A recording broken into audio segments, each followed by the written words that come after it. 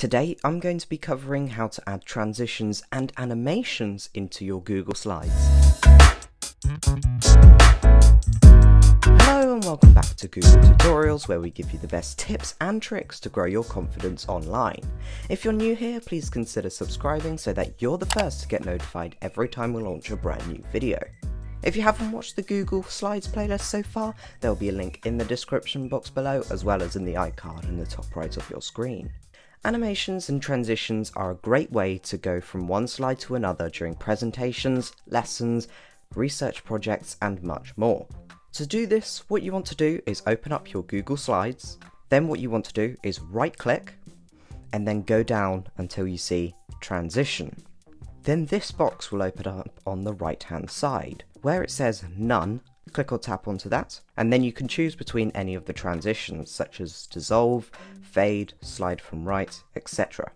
I'm going to choose fade, and then it will give you the option to adjust the duration of it, so whether you want the fade to be really fast or to be really slow. And then another great feature which I love to use is apply to all slides, which means that you don't have to go through each slide and repeat this feature. It will just automatically apply this to all slides. And then to test it, all you need to do is click the yellow play button at the bottom. Now I'm going to show you how to add animations to text and images in your presentations. So I'm now on this slide, and I want to animate this image.